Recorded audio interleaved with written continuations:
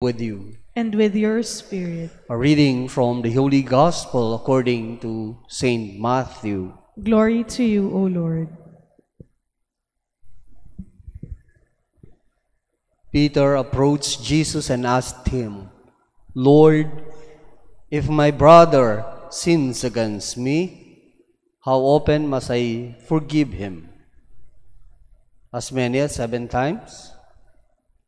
Jesus answered, "I say to you, not 7 times, but 77 times.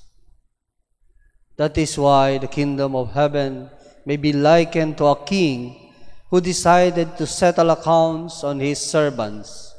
When he began the accounting, a debtor was brought before him who owed him a huge amount. Since he had no way of paying it back, his master ordered him to be sold, along with his wife, his children, and all his property in payment of the debt. At that, the servant fell down, did him homage, and said, 'Be patient with me, and I will pay you back in full.' Moved with compassion, the master of that servant let him go and forgave him the loan.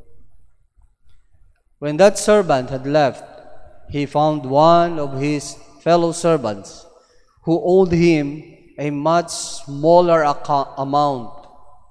He seized him and started to choke him, demanding, 'Pay back what you owe.'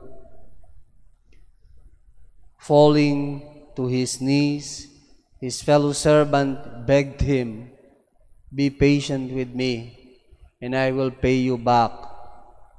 But he refused. Instead, he had him put in prison until he paid back the debt. Now, when his fellow servants saw what had happened, they were deeply disturbed and went to their master and reported the whole affair. His master summoned him and said to him, 'You wicked servant, I forgive you your entire debt because you begged me to. Should you not have had pity on your fellow servant, as I have pity on you?' Then in anger his master handed him over to the torturers until he should pay back the whole debt. So will my heavenly Father do to you, unless each of you forgives your brother from your heart."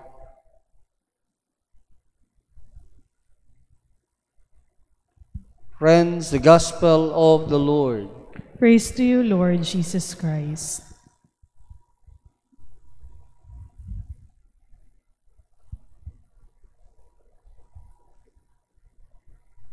To many of us, to forgive is not easy. To forgive is hard.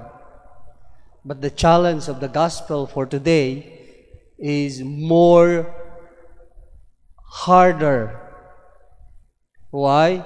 Because it's not just one-time forgiveness. Paulit-ulit. Lagi. Hindi lang isang beses, hindi lang 2 beses,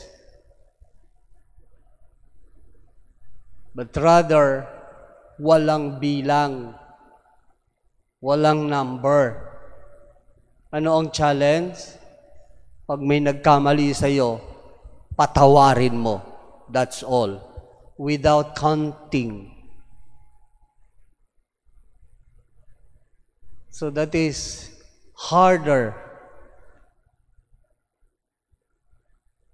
Hindi siya ganun kasimple, hindi siya ganun kadali.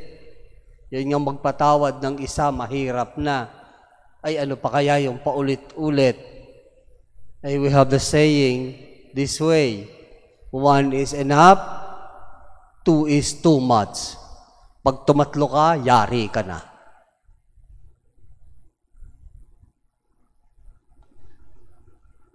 But by saying that, what is the invitation of God for us? By saying, you have to forgive without numbers. What is God inviting? Where God is inviting us into that challenge, He is inviting us to have a good life. God is inviting us to have a good life. When we know how to forgive, and forgive, and forgive, and forgive, God is inviting us to have a good life.